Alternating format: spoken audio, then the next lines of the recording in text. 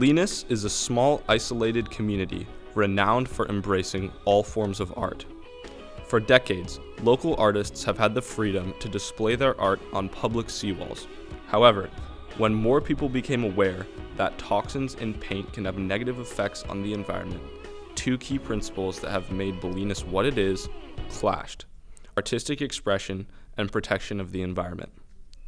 Recently, two signs have been posted at the entrance of the Bolinas beach, making graffiti illegal under California Penal Code 594. Well, it goes back to 2012 when we moved here permanently and found that there were graffiti artists layering the walls, and what that impact was on the beach and the environment. At a certain point, and I want to say that was maybe 2 years ago, somebody posted some of the graffiti walls on the internet. We became known as a place, and people came from all over the Bay Area to do graffiti in town.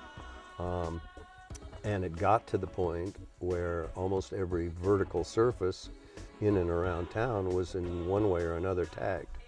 Some feel that graffiti is vandalism. Some feel that graffiti is artistic, and then some feel that just the painting that goes on there is artistic, but the graffiti is bad. So you'll get all kinds of different opinions on it. But if you just look at it on its face, it's graffiti. Is enforcing laws limiting artistic expression? Is graffiti even a form of art? Graffiti is an art, and there is predominantly a style. I've seen a mix of abstracting words mixed with pictorial images, and for the most part they're abstract, so it is art. I paint things that I think are reflective of the natural environment that we're in. Always things that I think are really beautiful and uplifting. The tagging, I don't think, is so much about art as much as a territorial kind of claiming territory. It wouldn't be at all appropriate to call what I do tagging. Bolinas has always been environmentally conscious. However, with the increase of tourists flooding into Bolinas, the rate of painting, graffiti, and tagging on the walls skyrocketed drastically. And with that, the environmental concerns became far more prevalent. Walking on the beach, we determined that the paint was coming off of the walls and going into the ocean. Paint is toxic, and there's less toxicity in some paints than others, but all paint is toxic. So that's just a fact. What are called VOCs, or volatile organic compounds, the makeup of spray paint, is getting into the ocean. As I saw it, that's when I decided to, I needed to do something. I needed to get involved. If we don't stop this painting, it's going to be in everything that's off of Bolinas. And there's a lot of us that eat the fish there and enjoy it, but I don't want to eat paint toxins and heavy metals and stuff like that.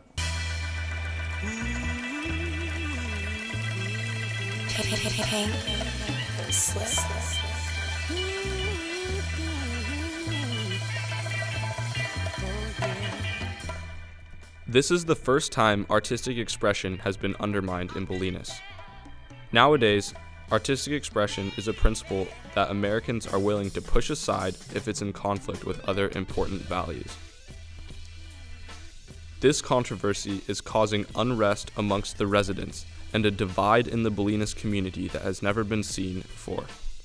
I see the beach wall painting in Bolinas as a very, very small drop in the bucket of the problem. So yeah, I don't really think that the environmental angle on the beach wall painting is really, it doesn't really do anything for me.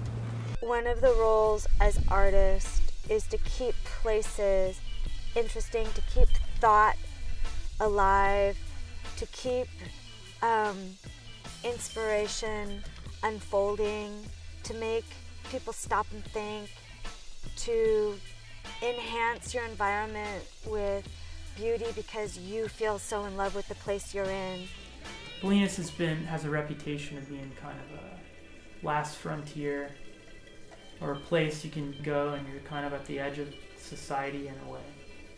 And so without the graffiti, it does seem a little more of a a little quieter. It's a little more like the rest of the world.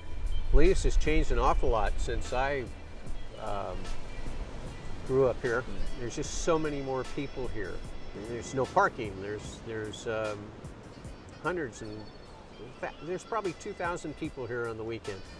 I think Bolinas has been discovered.